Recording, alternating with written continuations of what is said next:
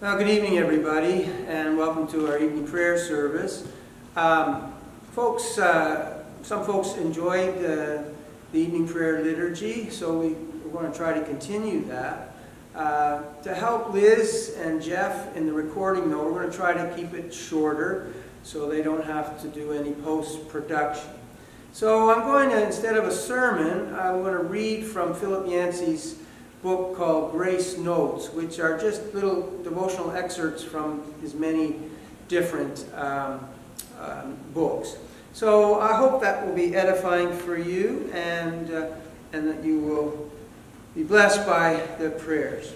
If you have a prayer book at home, Book of Common Prayer, we'll start on page 18. I was glad when they said unto me, let us go into the house of the Lord.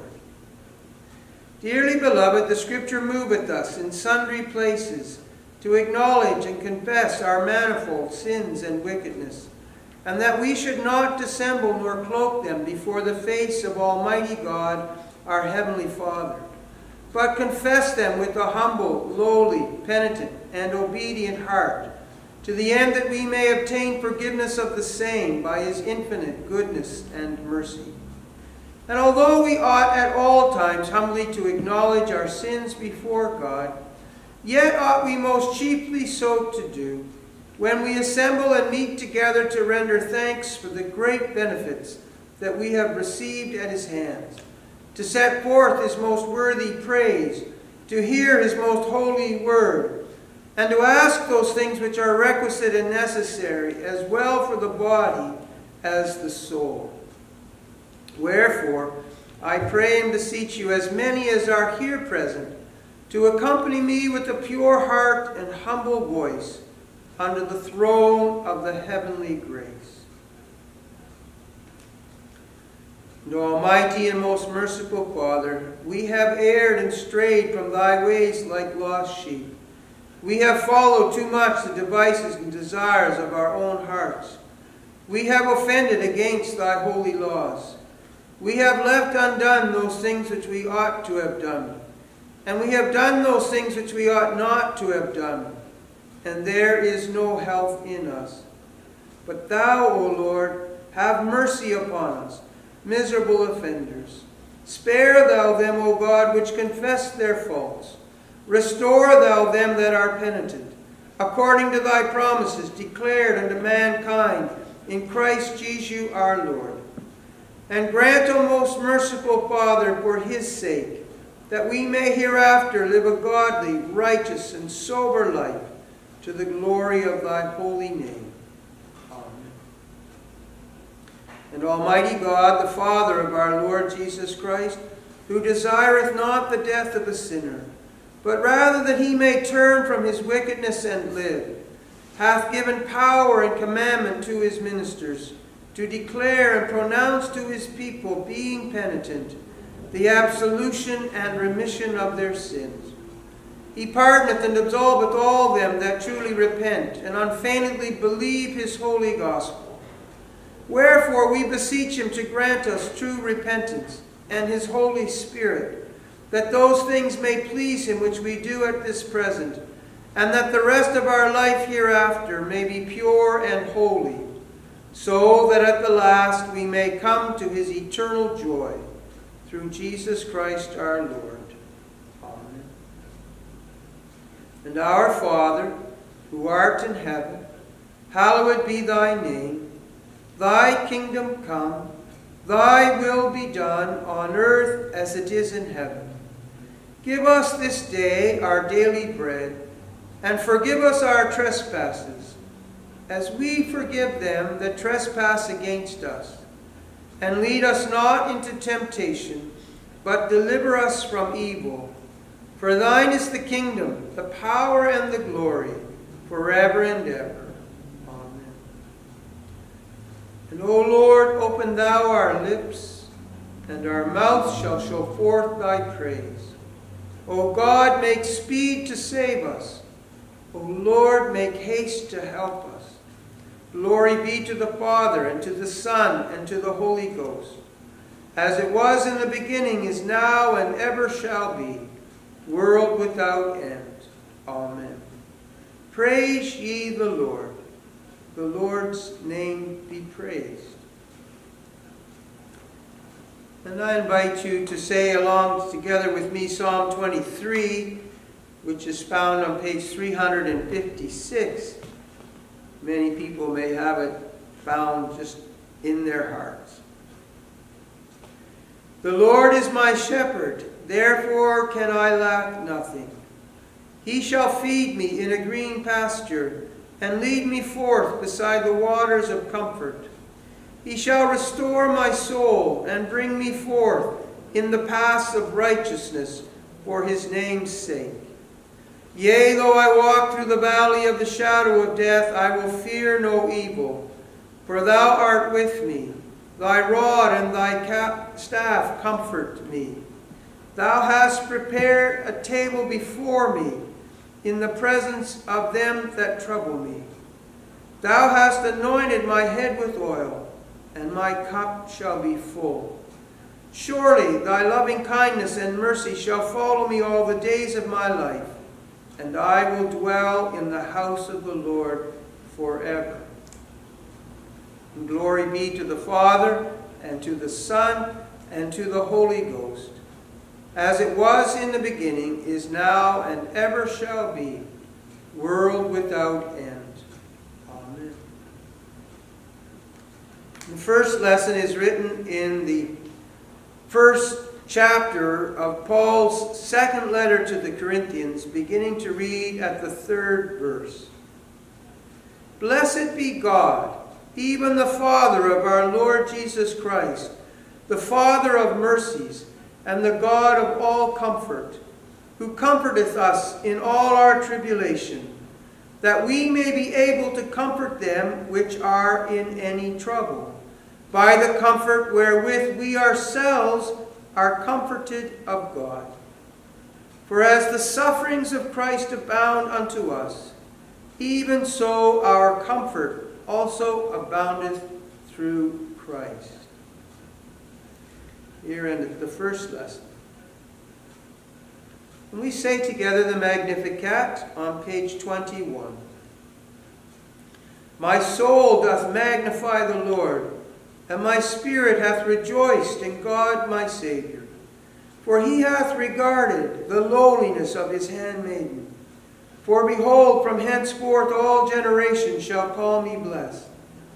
For he that is mighty hath magnified me, and holy is his name. And his mercy is on them that fear him throughout all generations. He hath showed strength with his arm. He hath scattered the proud in the imagination of their hearts. He hath put down the mighty from their seat, and hath exalted the humble and meek.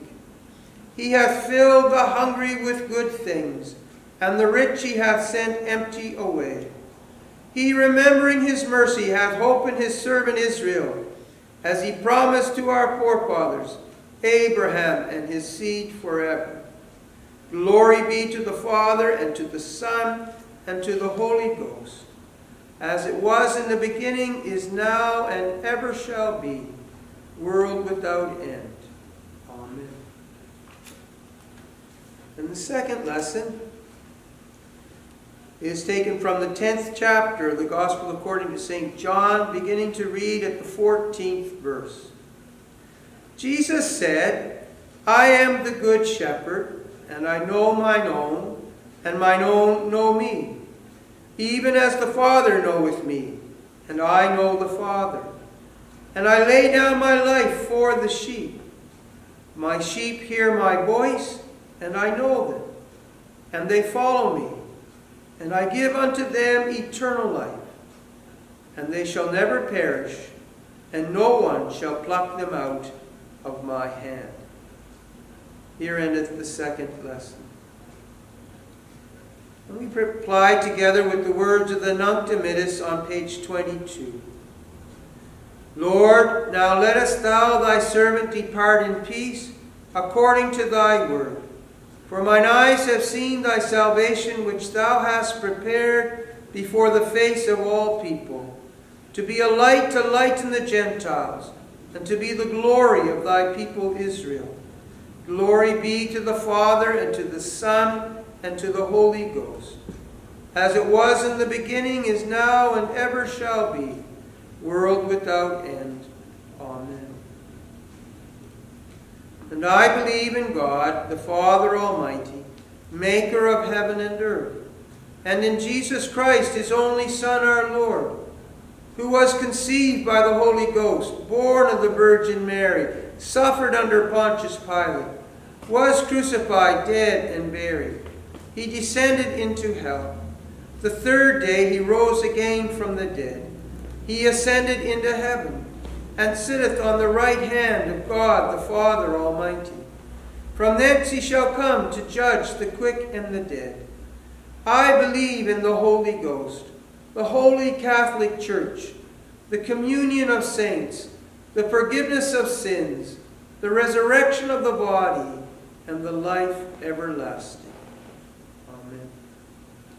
And the Lord be with you, and with thy spirit. Let us pray. Lord, have mercy upon us. Christ, have mercy upon us. Lord, have mercy upon us. Our Father, who art in heaven, hallowed be thy name. Thy kingdom come. Thy will be done on earth as it is in heaven. Give us this day our daily bread, and forgive us our trespasses, as we forgive them that trespass against us. And lead us not into temptation, but deliver us from evil. Amen. And, O Lord, show thy mercy upon us, and grant us thy salvation.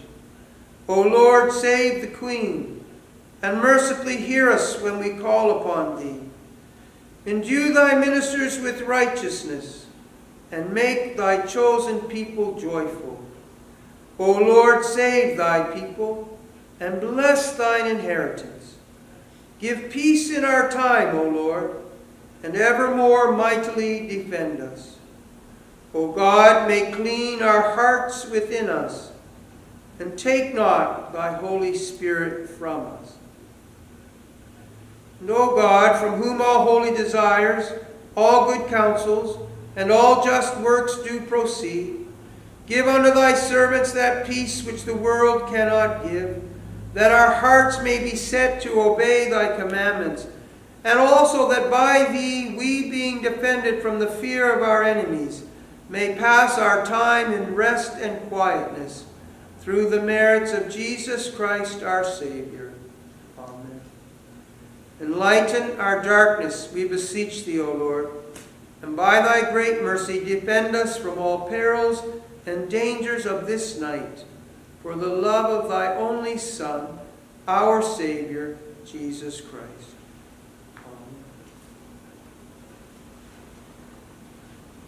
Amen. The Bible readings today, especially it's obviously in the first reading about comfort, God's comforting love and mercy in our lives, and comforting others. And so I'm going to read Philip Yancey, and it's called Shared Suffering. Sometimes the only meaning we can offer a suffering person is the assurance that their suffering, which has no apparent meaning for them, has a meaning for us.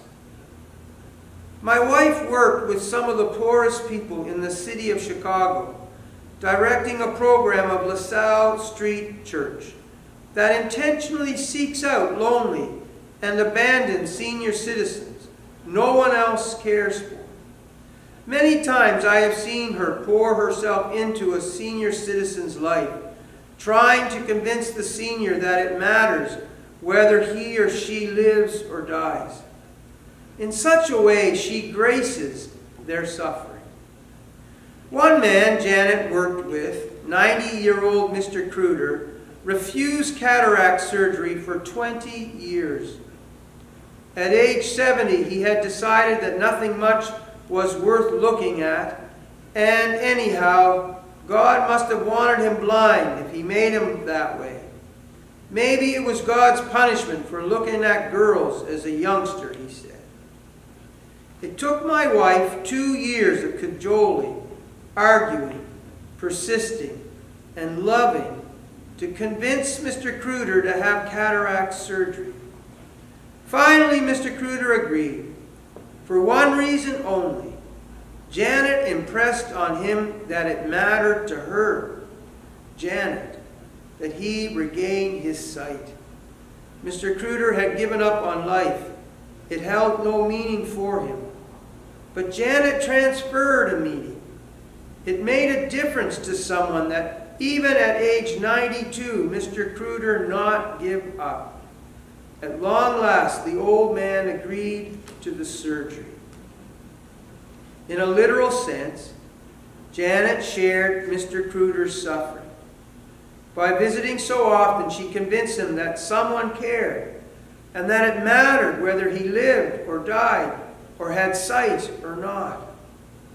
That principle of shared suffering is the thesis of Henry Nouwen's book on the wounded healer, and perhaps the only sure contribution we can make to the meaning of suffering.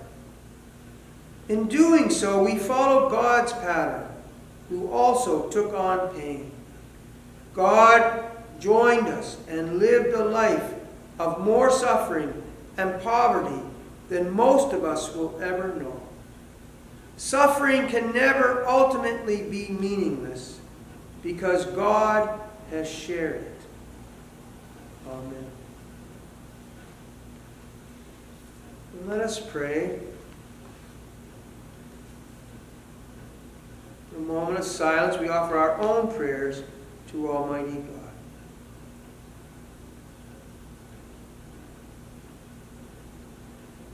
And be mindful, O Lord, of thy people bowed before thee, and of those who are absent through age, sickness, or infirmity. Care for the infants, guide the young, support the aged, encourage the faint-hearted, collect the scattered, and bring the wandering to thy fold. Travel with the voyagers, defend the widows, shield the orphans, deliver the captives, heal the sick. Succor all who are in tribulation, necessity, or distress. Remember for good all those that love us and those that hate us, and those that have desired us unworthy as we are, to pray for them. And those whom we have forgotten, do thou, O Lord, remember, for thou art the helper of the helpless, the Savior of the lost, the refuge of the wanderer, the healer of the sick. Thou who knowest each one's need, and hast heard their prayer, grant unto each according to thy merciful loving kindness and thy eternal love, through Jesus Christ our Lord. Amen. And we also offer our prayers of thanksgiving for the Lord's comfort and mercy and love in our lives, for all the good gifts he's bestowed upon us. We take time to say thank you. And Almighty God, who has given us grace at this time with one accord, to make our common supplications unto thee, and dost promise that when 2 or 3 are gathered together in thy name, thou wilt grant their requests. Fulfill now, O Lord, the desires and petitions of thy servants, as may be most expedient for them, granting us in this world knowledge of thy truth, and in the world to come, life everlasting. Amen.